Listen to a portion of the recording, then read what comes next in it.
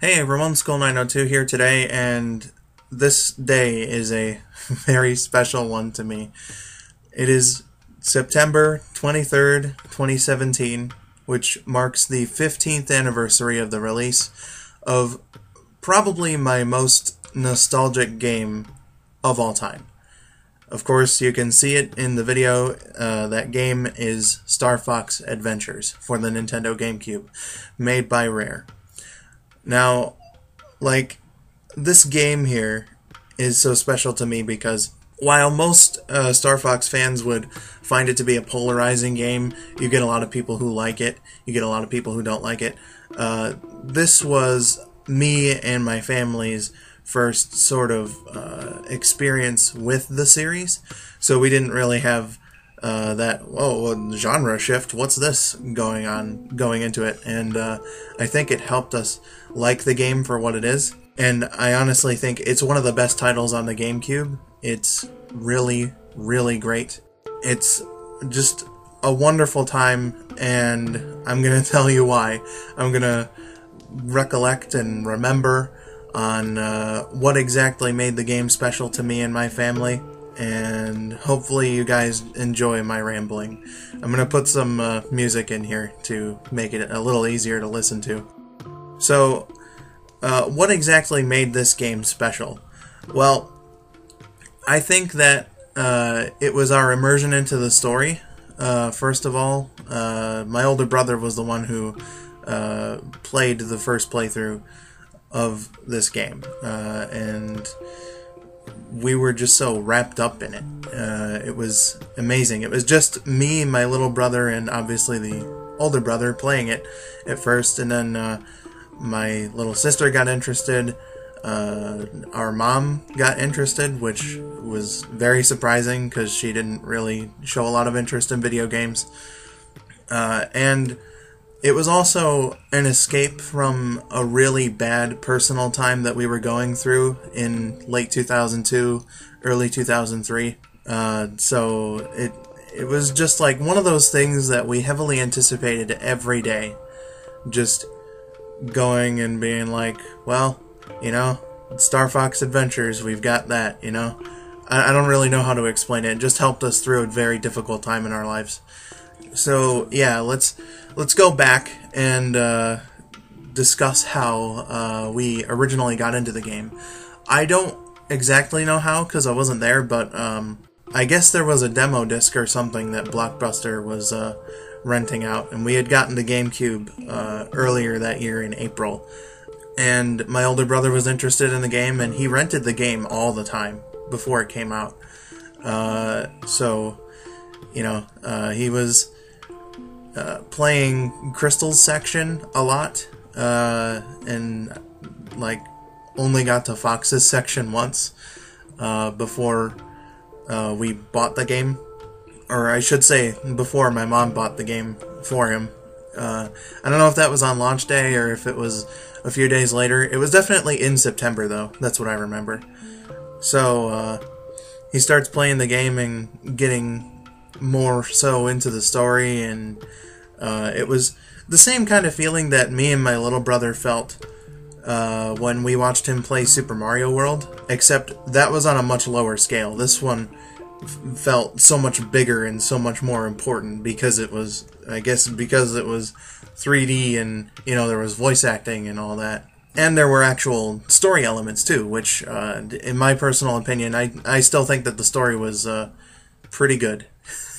It kind of ended on a cop-out, unfortunately, but, at least, spoiler warning for a 15-year-old game, at least they gave a decent enough explanation for why Andros came back, instead of just half-assing it, and that was really more so Nintendo's fault than Rare's, but, whatever. So, we were really wrapped up in the story, really wrapped up in my brother's gameplay, and it was just fun to watch. Some people might say that it's not fun to watch someone else play a video game, and I think it really depends on the game. And Star Fox Adventures was that right kind of game that was just a really nice, relaxing time to sit down and experience it with someone else.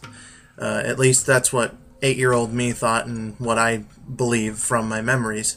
So we were watching him play the game, and eventually, as I said, it grew from us 3 boys to my little sister and our mom. And we were hopping around between a few houses around then, and we didn't have a memory card, so every once in a while, when we moved, essentially, we would have to start the game over again. Thank God that in around November or so, my mom finally got like a black 256 block memory card for the GameCube. That was like a godsend. It really was, because we were finally able to save the progress, and after that was pretty steady progression that my older brother made until the final boss, which took him 2 months to beat, but whatever. He was 9, so you can't expect like the greatest gaming skill from a kid. But no, man, like it never felt tedious though. Throughout those 2 months, it was always heavy anticipation, and that was the sort of feeling that I think we all had throughout the entire story of the game. Heavy anticipation. What is going to happen next? What creatures are we going to run into? Who are the bosses going to be? How is General Scales going to go down? What's Fox going to do next? That's what you want in a story. You want people wondering what's going to happen next. And I think that Rare did a good job just kind of having us build up that anticipation. And, even though we were kind of disappointed, and it still is, no doubt, a disappointment that there was no direct confrontation with General Scales. Like I said, I still consider it good. We still enjoyed the hell out of it back in the day.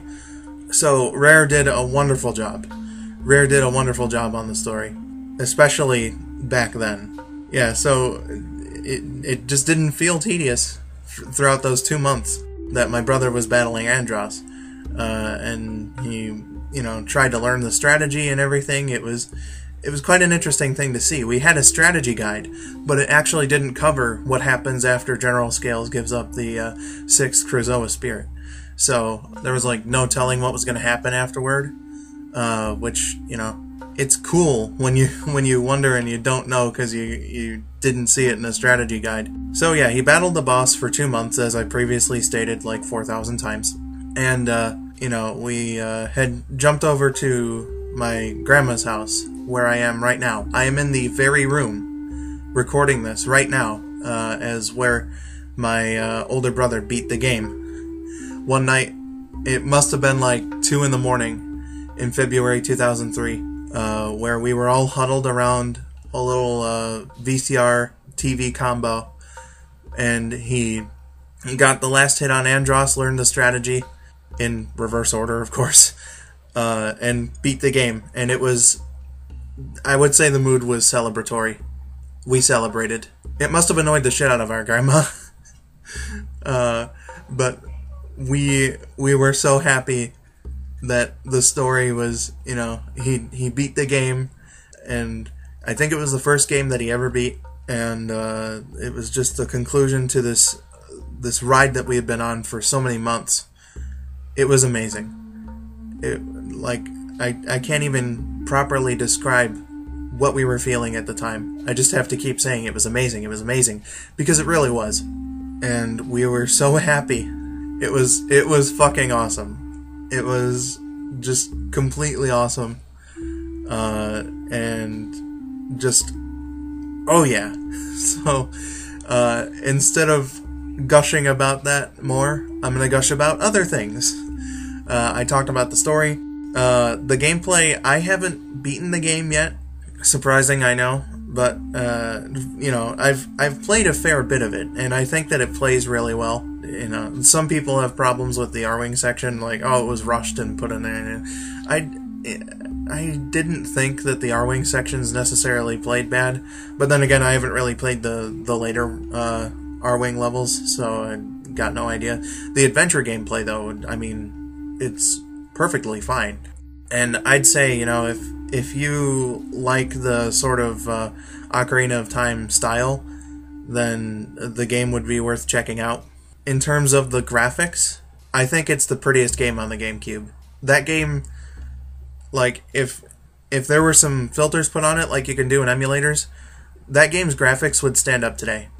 Rare did a fantastic job with the design on that game.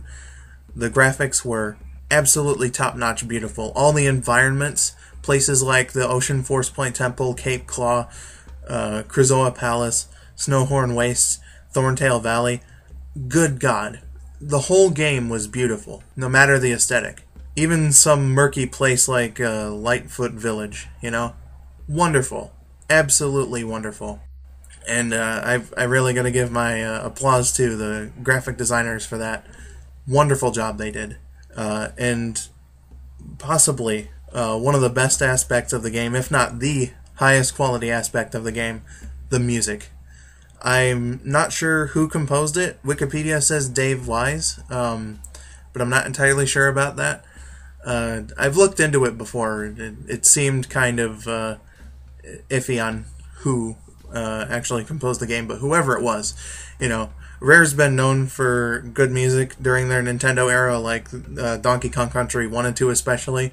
I wouldn't, I'm not surprised that the game has supremely awesome music. I absolutely love it. I have 2 tracks in a new playlist that I made about relaxing water music, because that seems to be a recurring thing in video games.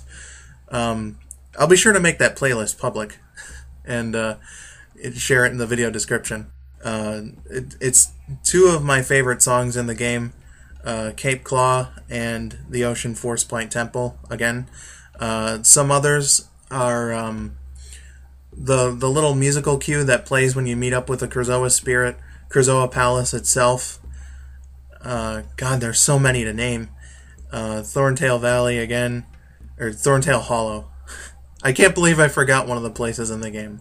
I love it so much. I forget where one place is called. Nah, it's fine. It's fine. I absolutely love this game and its music, as previously stated. But yeah, there's so many pieces of music that are like so amazing and great. You know, if you don't want to give the game a chance, please at least give the soundtrack a chance, because it is a top-notch video game soundtrack. Probably my favorite soundtrack of any game ever. And like Star Fox Adventures was so special to us all. When I found out in early 2005 that there was a sequel coming out, you would not believe the anticipation, at least that I felt. I don't know about my brothers or anyone else in the family, but I was hyped up for this sequel. And it was the first time that I was actually anticipating a sequel to a video game pre-release. I saw like an ad for it in GameStop. It was Star Fox Armada at the time, I believe. And there was a case with like a couple R-Wings on it. And like I looked up stuff for Star Fox Assault online. Like, I was really into this. The anticipation for the sequel was so great, the likes of which I have not felt since, for any video game. The closest thing I can think of is wondering what was going to happen after Sonic Generations, which ended up being, apart from Sonic 4 Episode 2, Lost World, and very disappointed. But that's aside from the point. This is about Star Fox Adventures. And I liked Assault 2, but not nearly as much. But, you know, that's the power that this game had. You know, that it did so well, in my mind, that, you know, that I was anticipating the sequel that fucking much. It was amazing. I can't say anything else, but, you know, aside from the fact that it was just amazing. And I love it to death. And, you know, I could ramble on and on forever about this game and what it means to me, but I think I've said all I can say without like pre-writing everything first, and I hope that I didn't sound like I was being too rambly. So now I just want to give a few thanks, just to show my appreciation for, you know, aspects of the game and whatnot. You know, first of all, I'd like to thank my family for you know, for having this whole experience together. My mom specifically for buying the game. I believe she got the GameCube earlier that year as well. The memory card. That was awesome. Thanks, Mom. The game developers, I would also like to thank, because, I mean, holy hell, you guys made a really, really, really good game.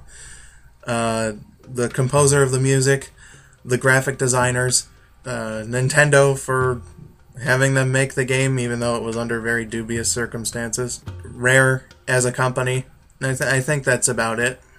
So, in closing, I'll say, Star Fox Adventures, very special game to me. I would be a bit, I don't know how to describe it, but it wouldn't be too right if I didn't briefly discuss the whole Dinosaur Planet thing. I'll save that for a more extensive video later down the line, but as for right now, I think we would have preferred the game.